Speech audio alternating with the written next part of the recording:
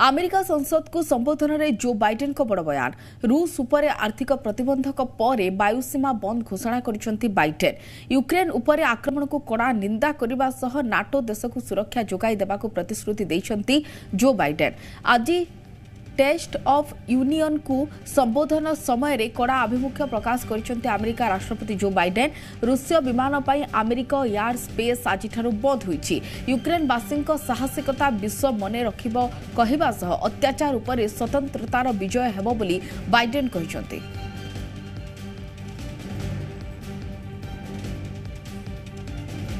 The United States of America stand with the Ukrainian people. Throughout our history, we've learned this lesson. When dictators do not pay a price for their aggression, they cause more chaos. They keep moving, and the cost, the threats to America and America to the world keeps rising.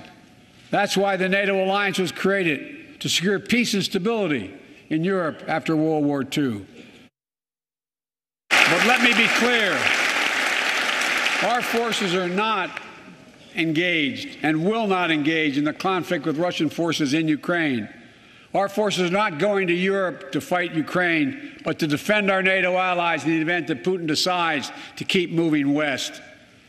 For that purpose, we have mobilized American ground forces, air squadrons, ship deployments to protect NATO countries including Poland, Romania, Latvia, Lithuania, and Estonia. And as I've made crystal clear, the United States and our allies will defend every inch of territory that is NATO territory with the full force of our collective power.